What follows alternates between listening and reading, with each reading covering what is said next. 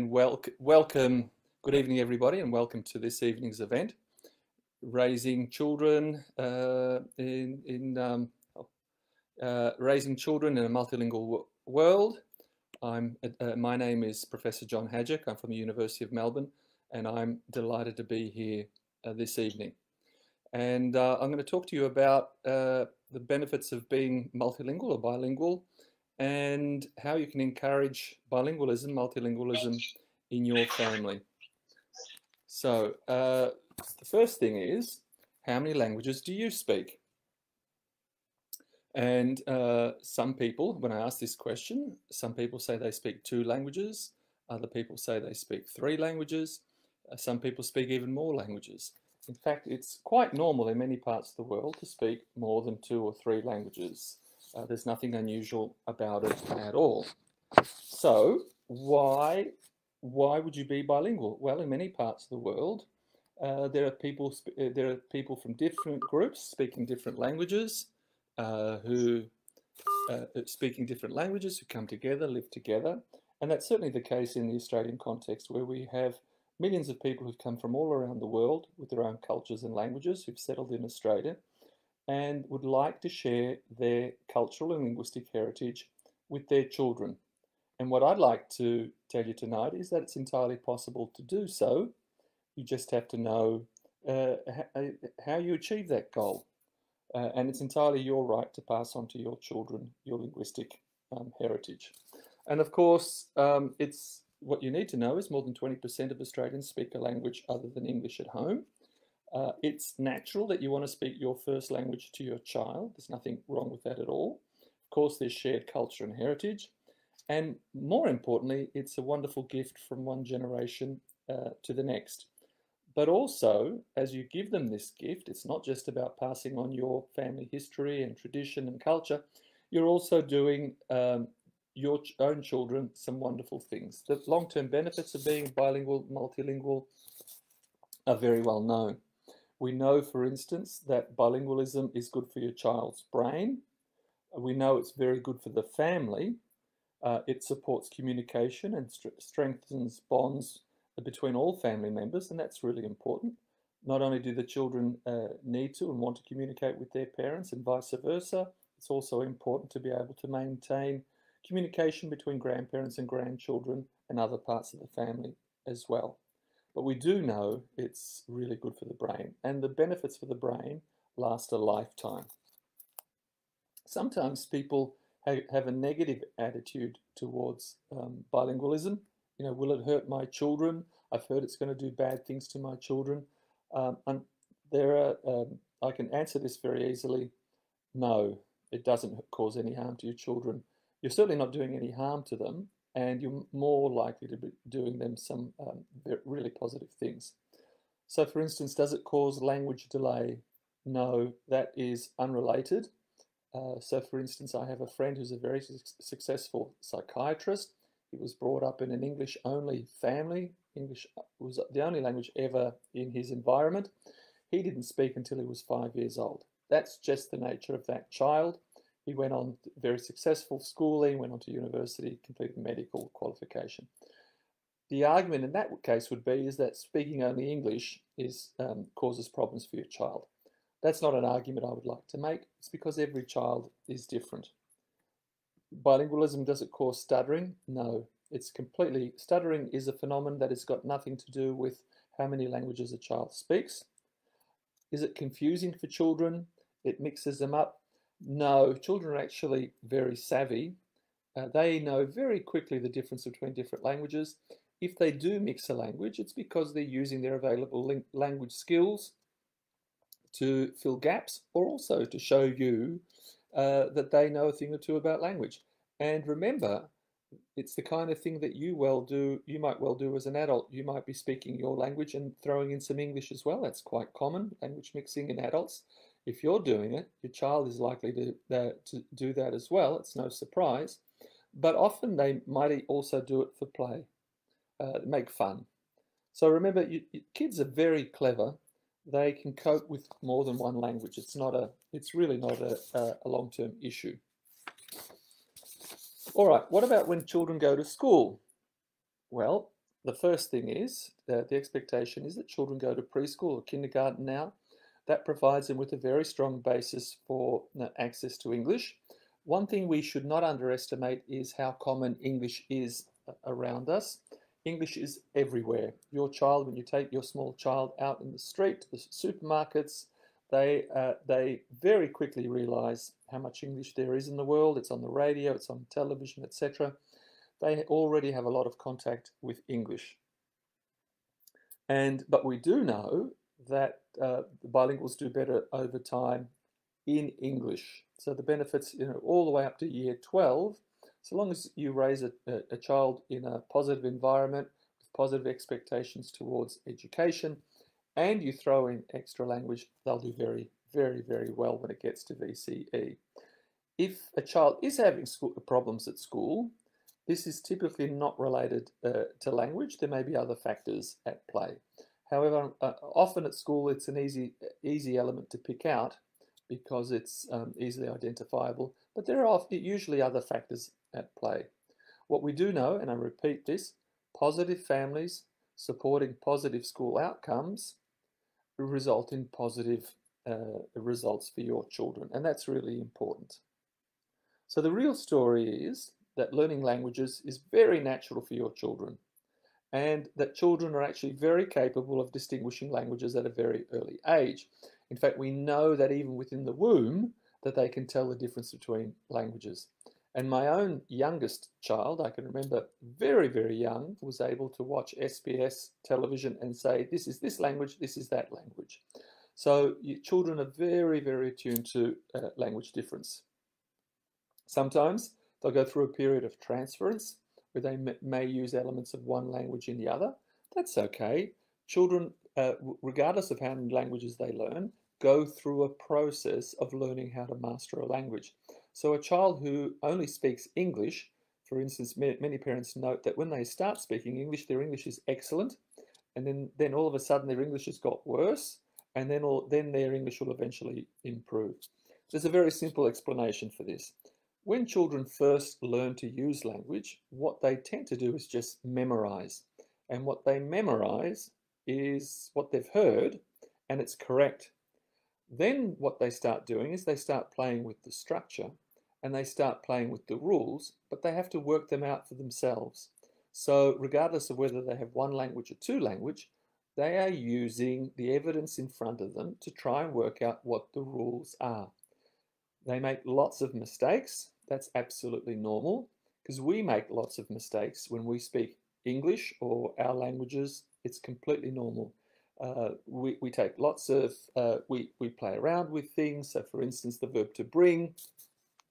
In English, when I say today I bring an apple with me, but when I turn it in the past, I say yesterday I, well, in Australian English, you'll find 4 or 5 different ways of saying the past tense of bring.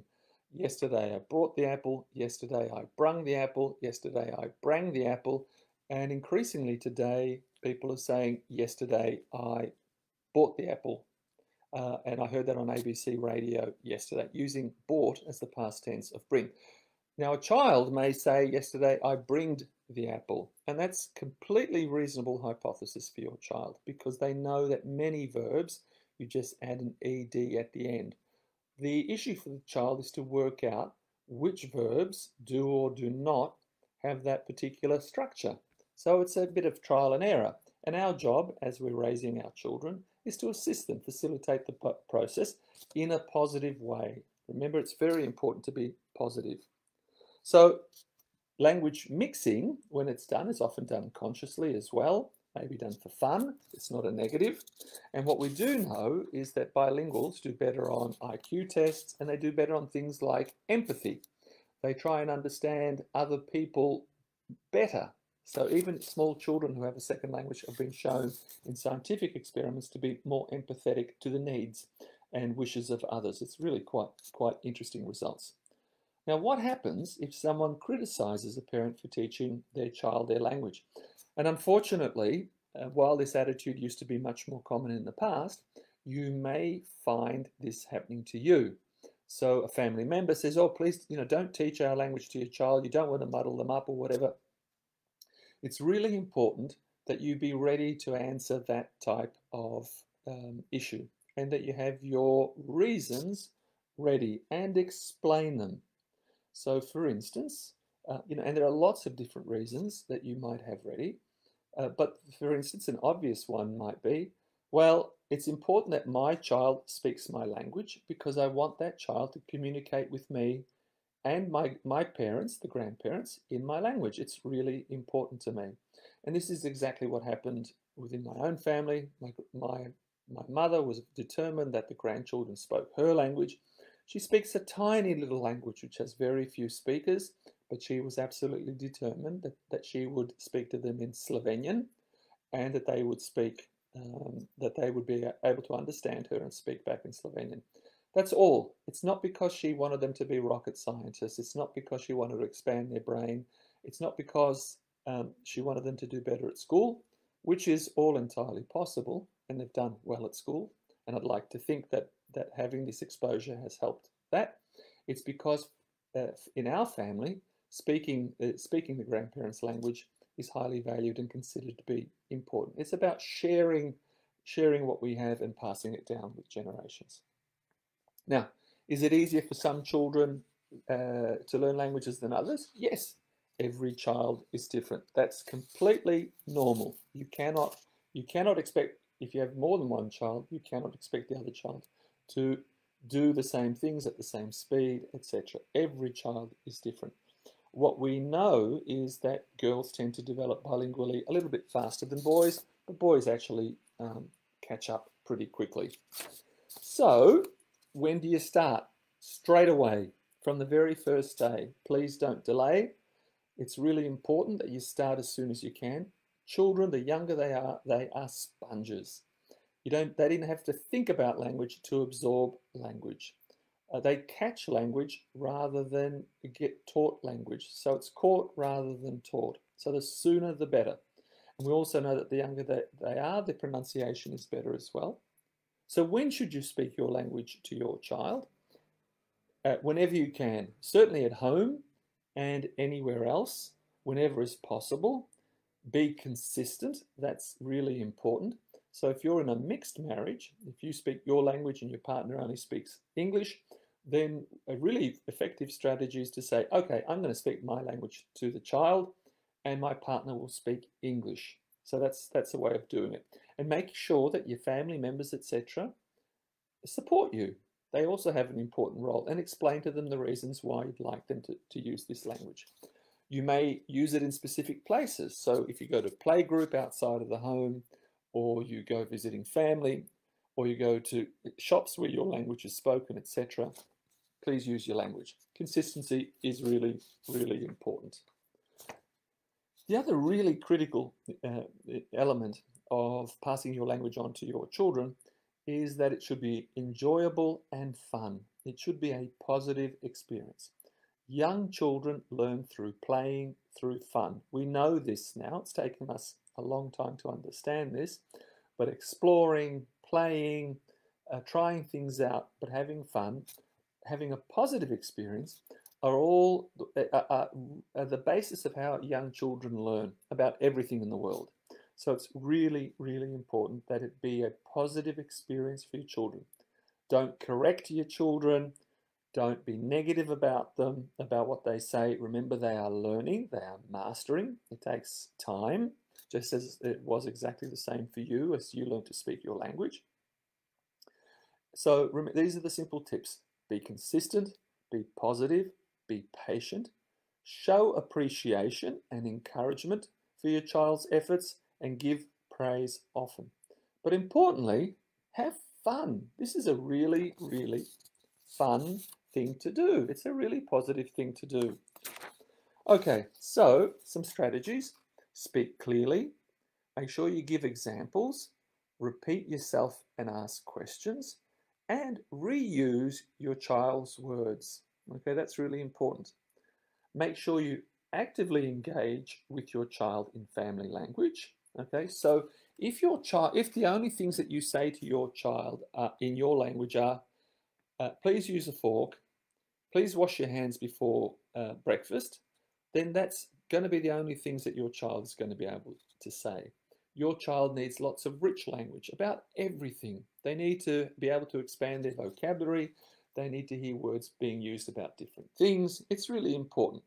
So make sure that the language you use is varied, it's rich, and it's right for the age of your child. Okay, obviously, you can't talk about nuclear thermodynamics to a 2-year-old. You should wait a little until they've gotten to high school. All right, so what does rich mean? Rich means providing them with lots of words because they're the bricks that build the house.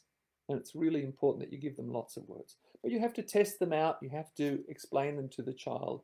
You have to give them lots of opportunities to hear the words, to use the words, to understand the words. So it's really important to engage. And remember, repetition is really important as well. You can't be expected to master something by having heard it only once, which is why I'm going to repeat to you that teaching your language to your child has to be enjoyable and fun and positive. Okay, that's really, really important. I can't emphasize that enough. Okay, so remember, every child is different.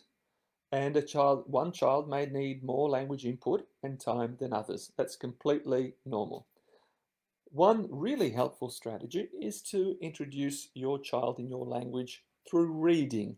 Okay, reading is really important. It's a bonding experience. It's something that a parent can share with a child. And you know, we all know that children like it when parents read to them, and we've all been through that where we've read the same book 300 times. It's a very good way to build vocabulary. And it's not just about books. It's about books and stories and songs. And these can also lead to ideas about play, because remember, children learn through play. And of course, the best thing about all of these things is they can be used over and over again. So why does reading help a child? And remember, I'm using reading in a sort of a big ticket way. It's because it introduces new ideas and things to talk about. It takes you out of the house, and that's really important. It's a way of expanding a child's experience of the world in a way that's not possible inside the family home. And it means that you're able to use new words that a child might not otherwise hear or have access to, as well as new structures. But it's really important to be able to show your child that you've taken your language, your family language, outside of the family home, and that you want them to experience what happens outside in the bigger picture, the bigger world. That's really important.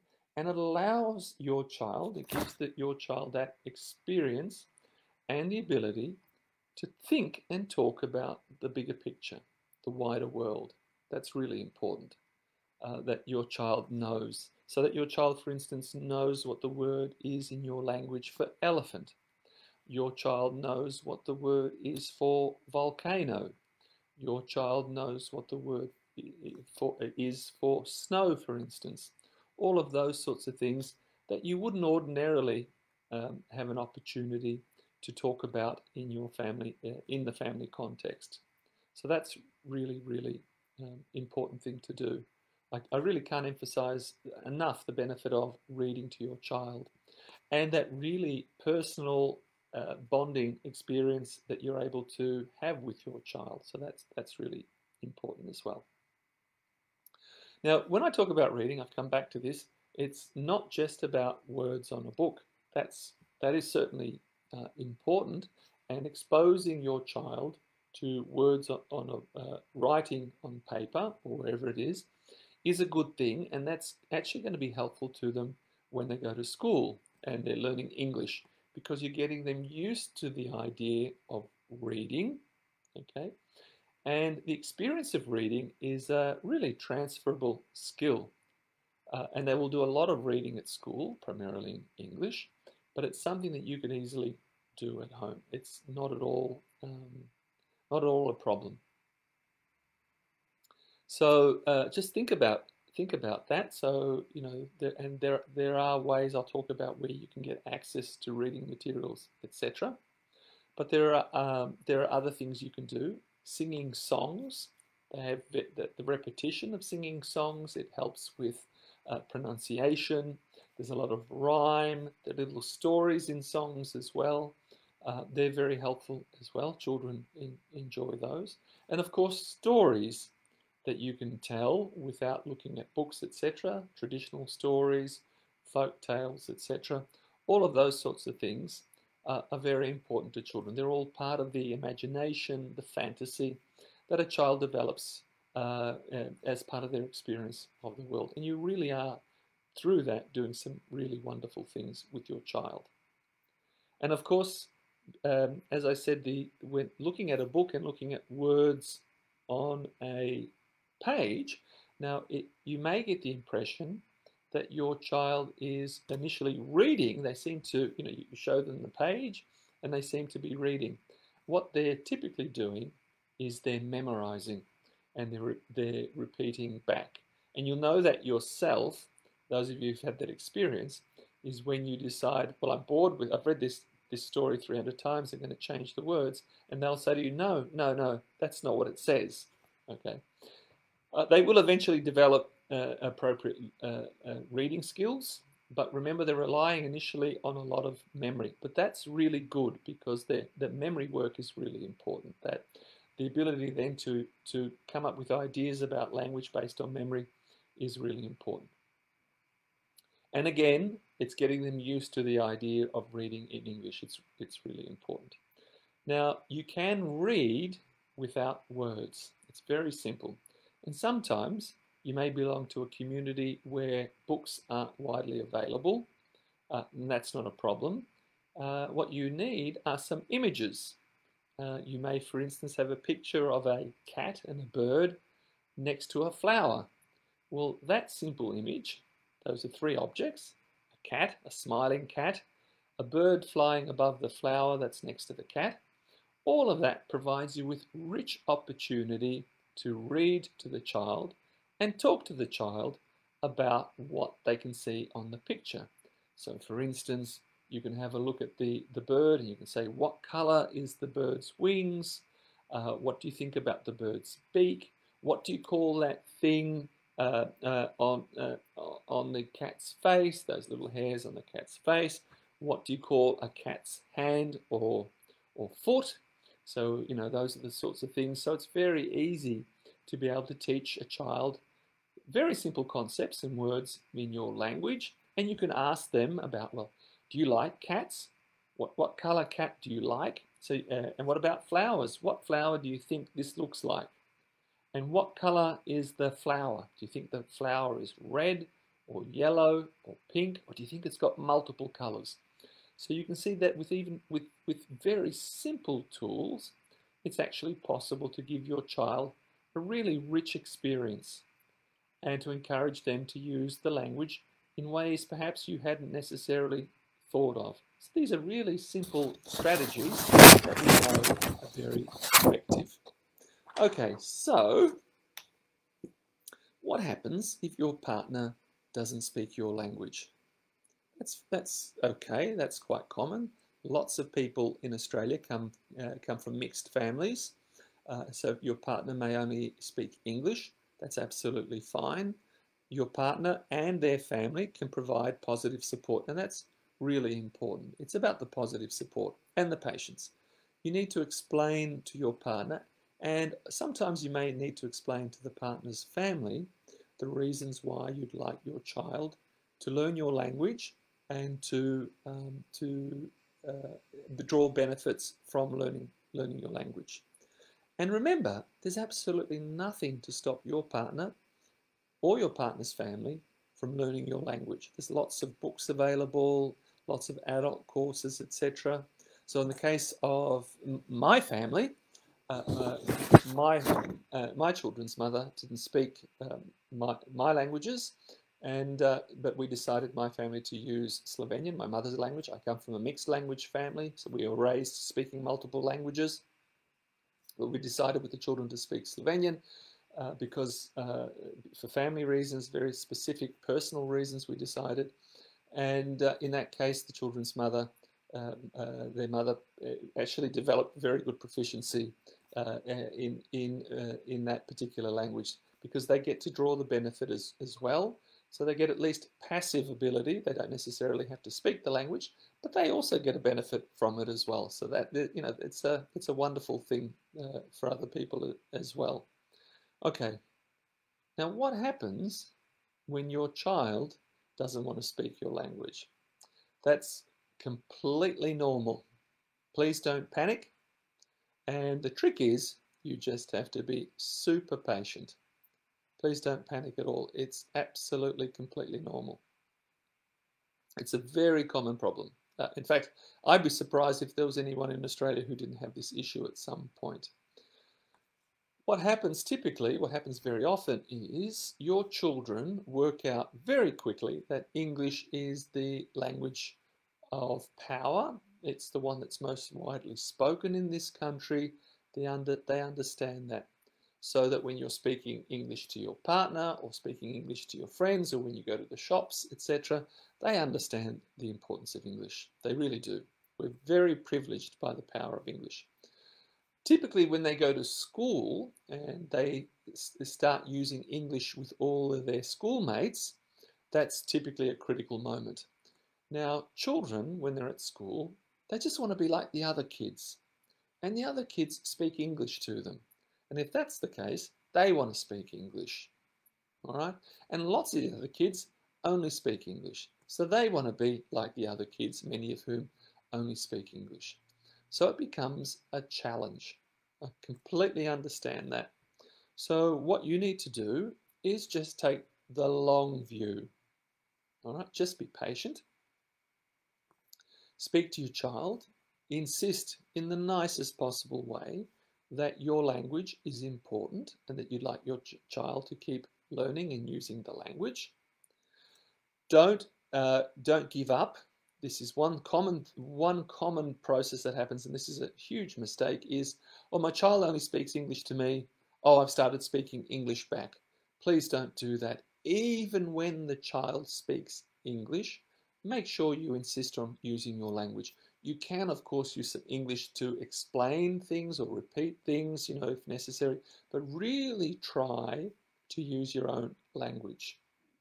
You have to be consistent, and you have to take the long-term view. This could take years and years and years.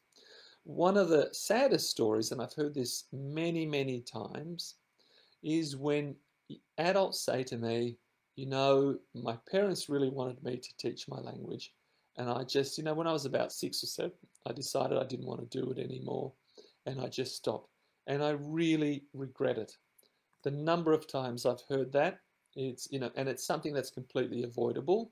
And it's something that, you know, hopefully you'd like your child to avoid. All right, so what you have to do is create a need for your child to use the language. So think about ways that, you know, it means that your child has to use the language, whether it's reading with them, whether it's talking with them, saying, look, if you don't say this in my language, I'm not going to reply, etc.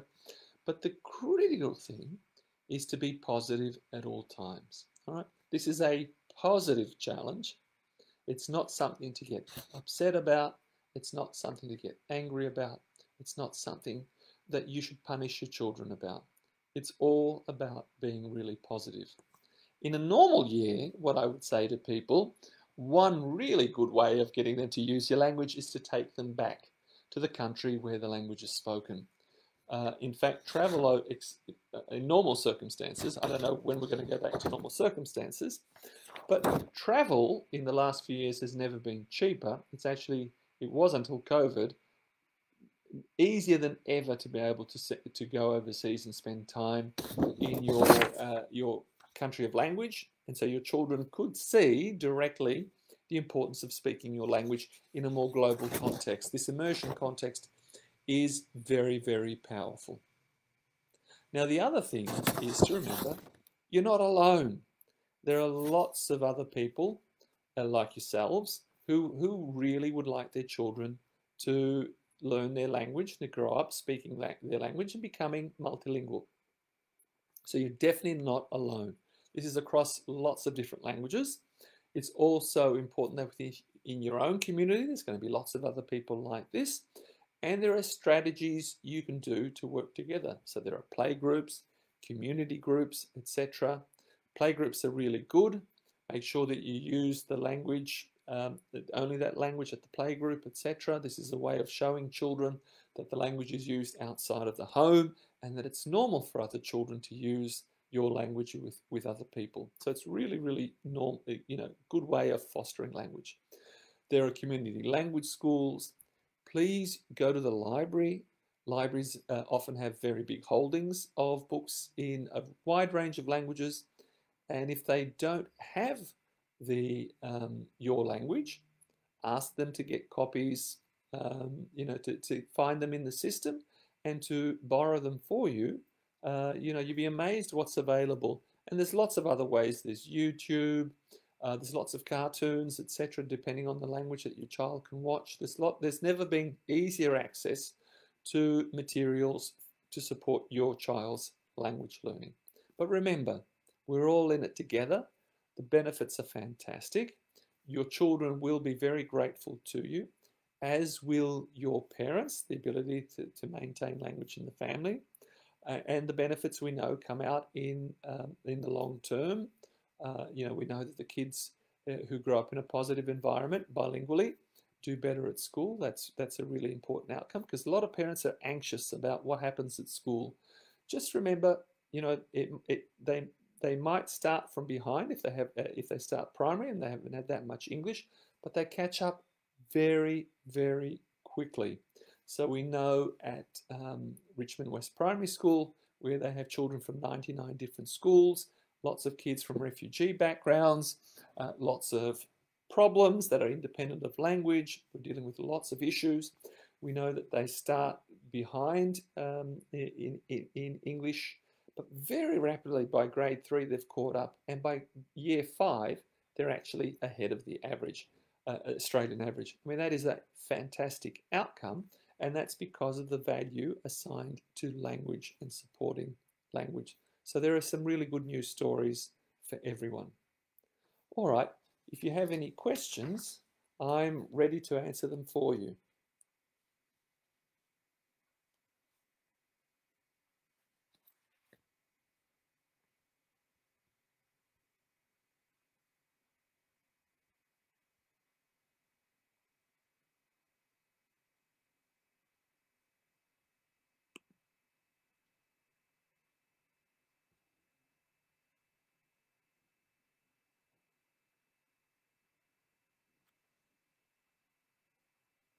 Yes, children who are bilingual are also good at maths. Yeah, they're good at lots of different things. Remember that the thing about maths and numbers is that the principles of mathematics are the same across all languages. So if a child is exposed to numbers, concepts of maths in your language, they're able to transfer that expertise and knowledge to other languages, to English as well. So we do know that kids do really well in English literacy and numeracy in the longer term. So that's a really positive sign.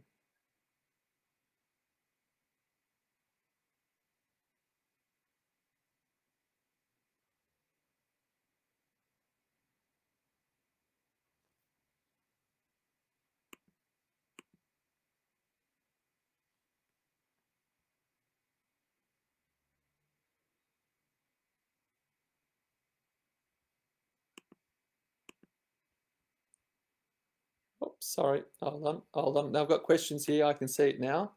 Yes, what happens if you have, sorry, I'm a bit, okay, I've got it now. I've worked it out.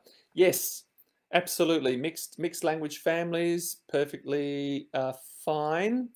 Yes, parents between each other might be speaking English. This is Pedram. That's okay. But remember, when you're speaking to the child, to use your language. That's completely normal. There's no problems with that. And yes, Katya is reporting my partner doesn't speak Russian. My daughter is teaching him. That's exactly the kind of thing that children do.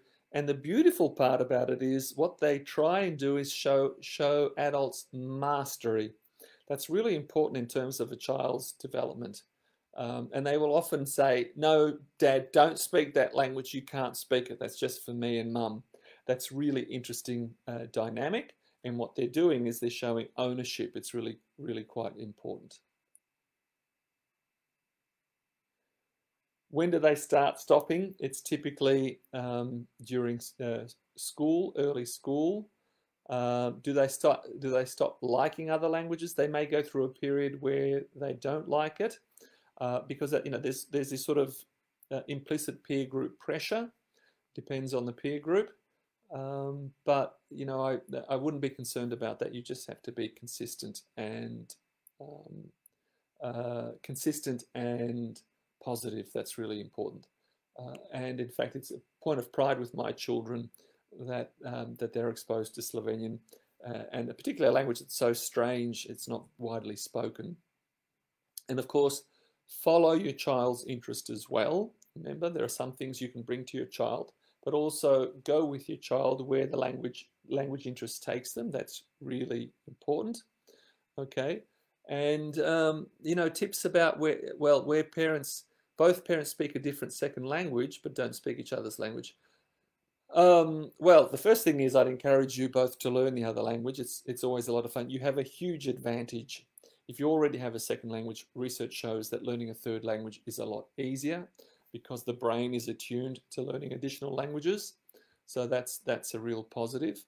But you can certainly speak each language to your child. It's really, and you may decide that one language is enough. You may decide that two is okay. In the case of my family, the reason we focused only on one language, my parents speak related but different languages, was that my mother was spending a lot more time with childcare with the children, but also we were going to go back to the village, and my mother was determined that the children would be able to communicate with her family there. So very high motivation. But you have to make your own decision about what's possible and what's feasible. The other thing that's really important to understand is that in the Australian context, your child's proficiency in English is always going to be better than the proficiency in your language or whatever. That is completely normal and completely expected. Your child is going to finish kindergarten, preschool, will have 13 years of schooling in English, will do at least 3 or 4 years of university. There's a lot of exposure to English. While we want our children to be bilingual, their proficiency, or multilingual, their proficiency in the other language or languages, we can't expect them to have that level of proficiency and vocabulary simply because they won't have had those many years and thousands of hours of exposure. That's absolutely fine. It's completely normal when you're bilingual and multilingual to be better in one language than in another. That's absolutely normal. That's completely to be accepted, and there's nothing wrong with that at all.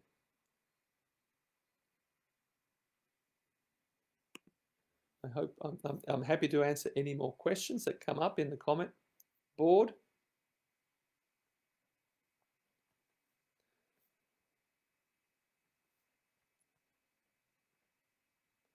So I hope I've encouraged you. There's lots of really simple things that you can do in terms of supporting your child's language learning. And there are really positive things as well that actually really foster the relationship between you and your child. It's really important. Okay, is it worth translating conversation? What I would do is that you have to be mindful that you don't want to rely on translation for communication. You have to use English judiciously, and you may, rather than doing a direct translation, you may say, "Oh, this word means this word is X in English," or whatever. There's a lot of modeling that you can do in your own language that will support your child's learning. The important thing is not to rely on English. You don't have, in the bigger picture, given that they're going to spend a lot of time learning English at school, you don't really need to support their English language learning. They'll generally do very fine. The issue is how you can support your language learning.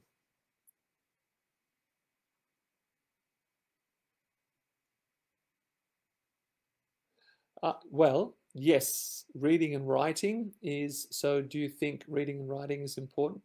I certainly would encourage, remember, those motor skills are transferable. So everything you do in your language will bring benefit to English in the longer term. Remember, they're playing, they're learning to do things, but I would certainly, you can write your home language, absolutely, and you can send them to community language schools to support with literacy, etc. But remember to have reasonable expectations about their reading and writing. It will depend on their age, and exposure is already a really positive thing. But you would support a lot of families, a lot of parents do support their children's reading and writing in the family language. So that's just have to be patient, little by little, and all of those skills are transferable. One of the great benefits of speaking a language other than English is that many languages have a much better spelling system than English. So in Italian, for instance, or German, or Indonesian, lots of these languages, what you see is what you get. The rules of spelling are very clear. And what that means is that children learn to read and write a lot faster. Learning to read and write in English is much more of a challenge. I'll give you a very simple example. The letters GH, they have about 6 different pronunciations in English. And how do you teach all of that to a child? Tough, through, cough, hiccup, etc. Bow. There's lots of examples of GH in English. In Italian, GH is always G. And GH always appears before the letter E and the letter I. So your child knows that there is a very simple rule and is able to pick up reading and writing and spelling much more easily in Italian than in English. So if your language is like that, you're actually helping your child's literacy learning because you're providing them with a basis for understanding the relationship between a sound and a letter that they may see or that you have them write. So it's a really positive thing. So Katya says, we practice 4 languages at home. That's fantastic. Do you have any strategies to keep it up? Well, you're very lucky if there are 4 languages, but actually many families have multiple languages, so it's not that unusual. It's just a question of balancing them all out and what you want to do with them really, and whether you want to prioritize any out of the 4. It's really about what you want to do.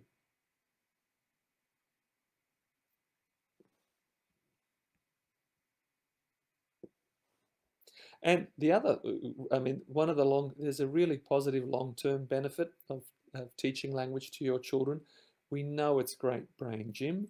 We know that the effect of being an active bilingual lasts a lifetime. We know that research shows that being an active bilingual delays the onset of dementia in old age by 4.5 years. That's a fairly consistent finding. That's a huge benefit right at the other end of the life cycle. So that, that's a really good sell to people. For instance, you may have your partner's family members, older members may be hesitant about using a language other than English. You might point out the benefits. It's something that everyone can understand. Thank you, everyone. It's been a great pleasure. And I hope you're able to take some of these things home today and use them positively. And I look forward in the future to meeting you someday and you telling me your wonderful stories about how your children grew up speaking your language or languages. So thank you.